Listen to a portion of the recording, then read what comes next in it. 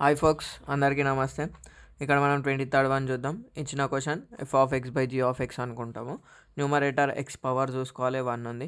డినామినేటర్లో దీన్ని మనం ఎక్స్పాండ్ చేసి ఏమవుతుంది, పవర్ 3 అవుతుంది కదా, x³ అవుతుంది కదా. ఎప్పుడు మనం పార్షియల్ ఫ్రాక్షన్స్ నార్మల్గా 4 మెథడ్ యూజ్ చేసామంటే ఎప్పుడైతే న్యూమరేటర్లో చిన్న నెంబర్ ఉండి డినామినేటర్లో పెద్ద number, that is f(x) should be less than g(x). ఎప్పుడు మనం మన 4 మెథడ్స్కి పోతాం. అప్పుడు ఏం తీసుకుంటాం, let 2x plus 3 by x minus 1 whole cube. ఇదేనో method, third method అనుకుందాం. Fourth method is nothing but combination of all methods. Third method కదా, a² ఉంది. సో a బై ఒకసారి x మైనస్ 1, ఒకసారి x minus 1 whole square plus c by x minus 1 whole cube.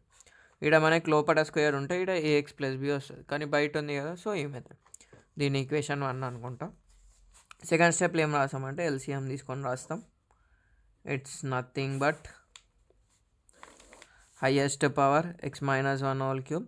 ఇక్కడ చూడండి, power 1 ఉంది, power 2 ఉంది, అంటే ఎంత మిగులుతుంది, 3 minus 1 that is 2.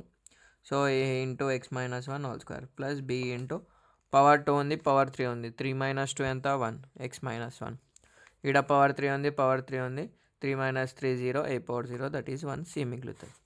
So denominator once cancel అయిపోతుంది. 2x plus 3 equals to a into x minus 1 whole square plus b of x minus 1 plus c. ఇక్కడ మనం బేసిక్ మెథడ్ అయితే దీన్ని 2 అనుకుంటాం, కాకపోతే మనం సెకండ్ మెథడ్ యూజ్ చేస్తున్నాం కాబట్టి దీన్ని ఏమనుకోము. సో దీన్ని స్ప్లిట్ చేసుకుంటాం.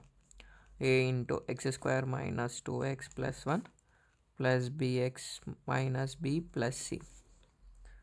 ax² minus 2ax plus a plus bx minus b plus c. ఆ మెథడ్ ఎందుకు వాడమన్నా అంటే నేను దాంతో ట్రై చేసిన, కాంప్లికేటెడ్ ఉంది అందుకు.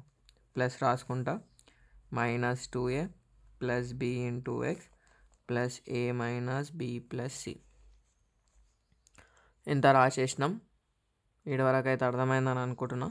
ఇప్పుడు ఏం చేయాలి, రైట్ సైడ్ ఉన్నది ఇట రాయాలి. ఇక్కడ ఏం చేసామంటే కంపేరింగ్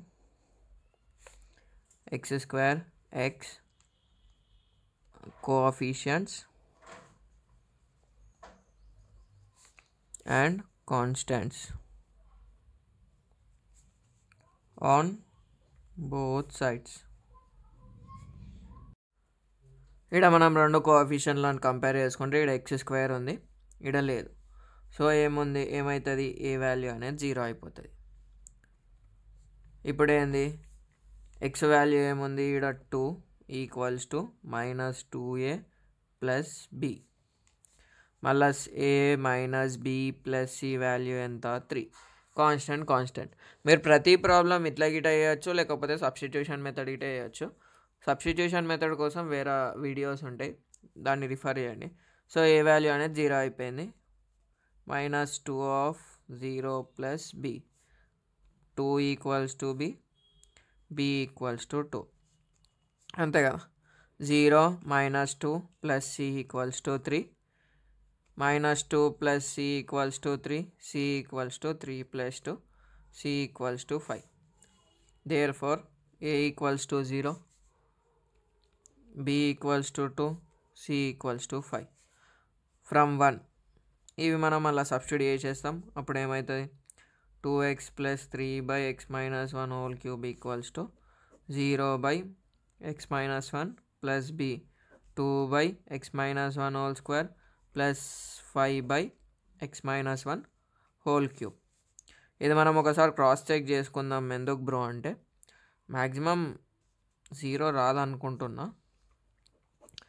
ఒకసారి క్రాస్ చెక్ చేసుకుందాం, అయిపోతుంది. క్రాస్ చెక్ ఎట్లుంటుంది తెలుసా, ఇక్కడ మనకు ఒక ట్రిక్ ఉంటుంది. క్రాస్ చెక్కి మనం ప్రాబ్లం మొత్తం మీది నుంచి కిందికి చూడని అవసరం లేదు. జస్ట్ ఏం చేయాలంటే ఇది ఉంది కదా, దీన్ని సాల్వ్ చేసుకుంటే న్యూమరేటర్ వస్తుందా లేదా చూసుకోవాలి. ఇది వెరిఫికేషన్ పర్పసే కాలి. ఇక్కడ చూసుకుందాం. ఎల్సిఎం వచ్చేసి x మైనస్ 1 హోల్ క్యూబ్ అవుతుంది. ఈడేంది, పవర్ 2 ఉంది, పవర్ 3 ఉంది. So 2 into x minus 1 plus 5 మిగులుతుంది, అంతే కదా. 2x minus 1 minus 2 plus 5 by x minus 1 whole cube. 2x plus 3/x-1 whole cube వచ్చింది. అంటే మనకు వచ్చిన వాల్యూ కరెక్ట్. మీద నుంచి కిందికి చూసే బదులు ఇట్లా మనం వెరిఫికేషన్ లాస్ట్కి రఫ్ అనే చేసుకో, లేకపోతే ఆర్డర్ అనే చేసుకో, ఫరక్ ఏం పడదు. బట్ ప్రొసీజర్ అనేది మనకి ఇంపార్టెంట్. Thanks for watching. నచ్చితే సబ్స్క్రైబ్ చెయ్యి.